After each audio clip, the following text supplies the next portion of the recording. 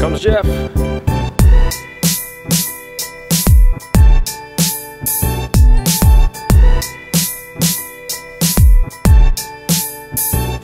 What up, Jeffrey? Hey, how's it going? All right. So Jeff, what you doing tomorrow? Driving down to Cobb to get the tune done.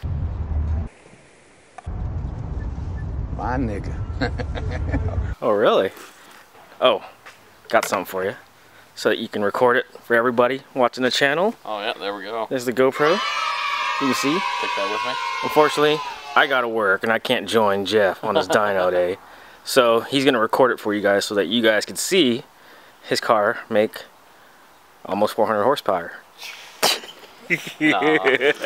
No, I'm just joking, man. I'm tired of shit, man. I don't know what the fuck I'm talking about. But cool. So yeah, so that's the beginning of this video that you're watching right now that I'm gonna put in, and yeah. 6.5 hours later. All right, we're at Cobb Surgeline here. Car's finally on the dyno. It is about 4 p.m. and about 78 degrees outside. So he just got done here, just run through the gears a little bit. He hasn't done any pulls yet. So you can at least hear the Tome exhaust here in a minute. He might wind it up.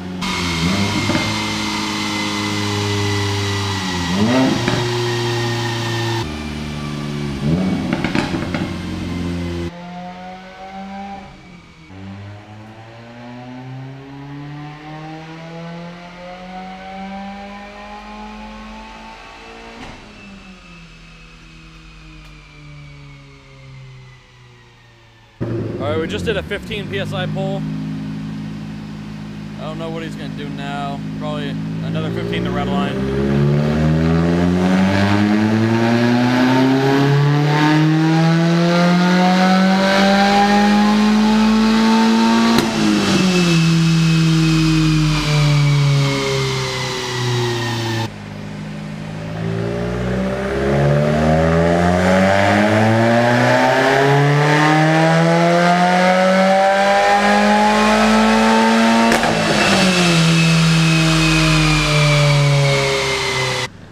This thing is loud, very, very loud.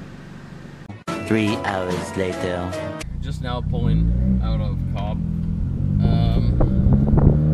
I am impressed with the numbers it made, especially with it being, you know, about 84 to 88 degrees in the dyno room. And this is just now first pulling out on the road.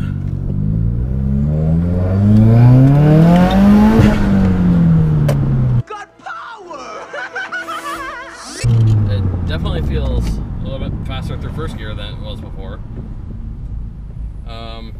It feels good, but we're sitting in traffic now, so we'll do another short video as soon as I can get through traffic here. 2 hours later. Okay, so now that it took us almost 2 hours, hour and a half to get out of Oregon, it's only, I think it's like 20 miles. Even through traffic and the 5 miles of freeway driving I've done now, the car feels definitely much more responsive and a lot smoother power coming on.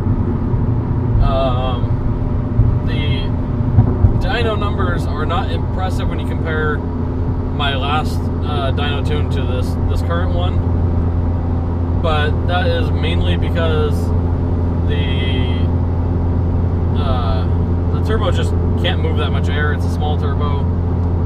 And also today was anywhere between 84 and almost 90 degrees in the dyno room. And my last tune was at 40 degrees or below. And that accounts for a lot of the differences, but the car is definitely much faster. It's very noticeable, especially in the higher RPMs.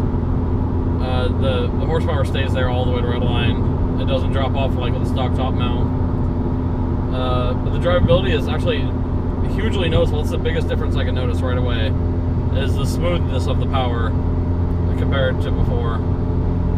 And I had Chris tune it very, very conservatively, and it runs awesome now. I mean, it's been stop and go traffic the whole time. I mean, not even a hiccup, and it runs Sounds good.